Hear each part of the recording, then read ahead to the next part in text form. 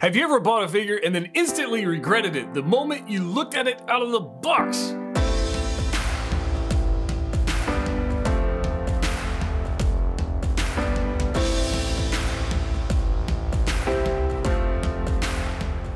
What's going on, guys? Monroe, Jedha Patrol, back with another video today. I've got a lot of figures, and over the years I've unboxed a lot of figures, whether it's Hot Toys or third-party companies or whatever.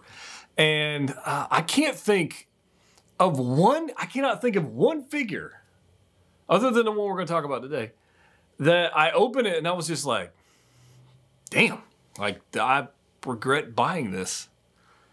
But it finally happened. I regret buying this figure. Now, some of you guys may love it, and that's fine. These are my thoughts, my channel. That's how it works. I just give you my views.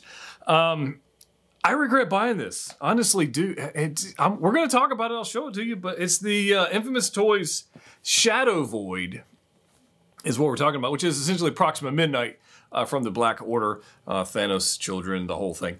I have the Ebony Maw, which is a beautiful figure. I never did a video on it, but I do like the figure. I have it over there with Thanos.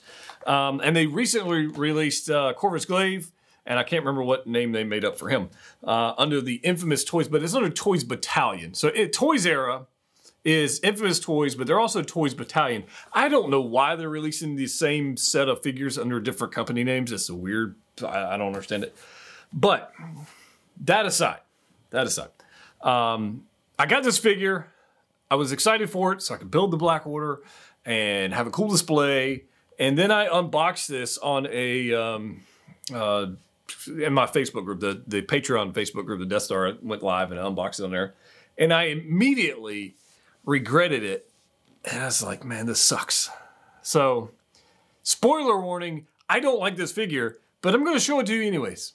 All right, guys, we've got the Shadow Void out of the box right here to check her out. AKA Proxima Midnight, if you were unfamiliar with this character at all. And you might be, because it's a very strange looking character. Now, I, in the past, have been a pretty good fan of Toys Era. They did The Fiend, which is the Green Goblin. They did Heimdall. That figure's great. The Ebony Maw, I think, is a good figure. They've done some good stuff.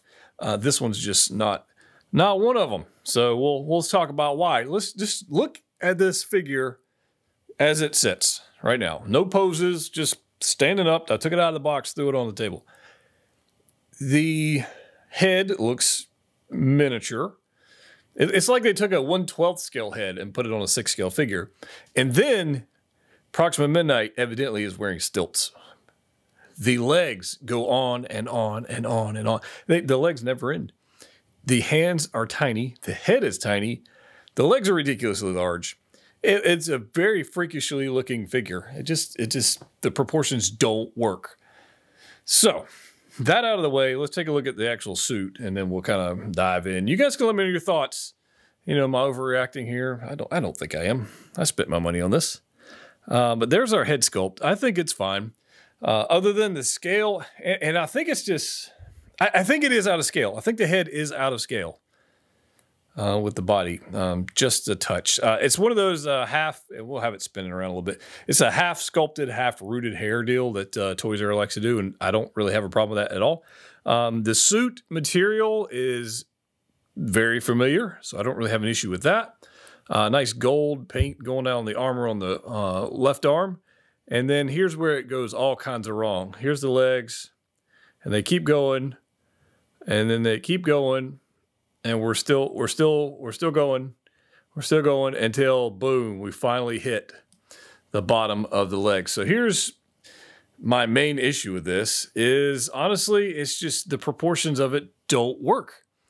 They just don't work. You guys can see it for yourself right here.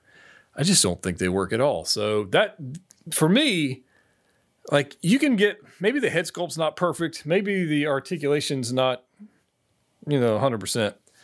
When the proportions look like it's like the Wish version of a third-party figure. Like it's pretty bad. So somebody had to approve this. I don't know who. Now the back of the figure, it looks fine. I mean, obviously it's the same proportions. But some of you probably want to see what the heck the back of the figure looks like. And she does have this pretty cool little blue, black, gray hair thing going on. I kind of dig that. So I thought it made sense to go ahead and throw up Another female figure. This is going to be Hela from Thor Ragnarok, one of my favorite Marvel movies. Probably is my favorite Marvel movie, although the Far From Home or No Way Home was actually pretty good as well.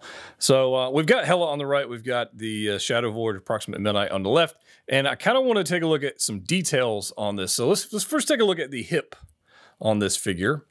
So there's the hip on our Proxima Midnight. There's the placement of the hip. And if I go directly across, where's the hip placement on our Hela? Well, that's pretty much her upper torso. So there's the hip placement. But then look up and look at the size of the head. I'm not even talking about like the, you know, the headdress, if you will. But look at these two side by side.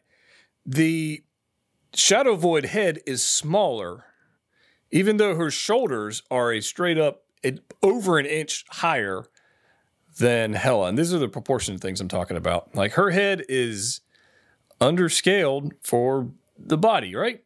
And that's not even taking into account the ridiculously long legs that already are long, and then they have ankle extenders in it. So that's a thing. So you know it's got some problems, right? But there they are. I mean, I think the suit on the fabric material, the neoprene-ish material that Toys R Us likes to use on the Proxima Midnight, I think it's fine. I don't have any issues with that. I just have issues with the proportions. I don't think they make sense. The hands on this figure are too small for the figure.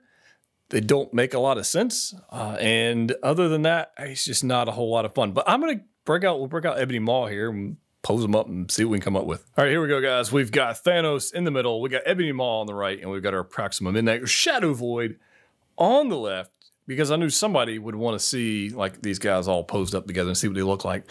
I gotta say, like the coloring of the suits on both Ebony Maw and the Proxima Midnight, both of them look great with the Hot Toys Thanos. There's no denying that. The colors, the muted colors, the grays, the blacks, the gold patina, if you will, all those look fairly good with those. But I just can't get over how odd the proportions are on this Proxima Midnight. Just kind of, you know, zooming down for just a second. And just to give you an idea of scale and size comparison between these guys. Thanos obviously is a good bit larger. No issues with that. So we're getting a Corvus Glaive. If we get a Cull Obsidian, like that might be enough reason to keep this Proxima Midnight, even though she's not that great of a figure. She's not very expensive. So, you know, maybe I keep them and just say, screw it, you know, whatever. This is not a figure I will ever pose again, I don't think. Unless until we get another video to do, or you know, we'll see about that. It's just, you know, you hate buying stuff and then just being straight up disappointed with it when it arrives. I mean, yeah, you just, I don't know. I'm sure everybody's had that feeling at some point, but this is generally, I can be honest with you, the first figure I've ever opened the box and been like, man, I wish I hadn't bought that. So everybody asks me all the time, you know, what figure do you regret buying? I can honestly say this one. This really is just that. I don't know, just that one. Anyways, I'm just probably not the video you were expecting, but I wasn't going to make a video on this figure at all because I was just so disappointed in it. But then I was like, you know what? You know, somebody might want to hear my thoughts on this before they make a purchase. Maybe. You know, decide for yourselves. But I don't like it. Straight up. So I'm hoping Corvus Glaive is better. I hope if they do a Cull Obsidian, oh my God, that would be awesome. We'll see. We'll see how that goes. As always, click what you like. Maybe not this particular figure. See you next time.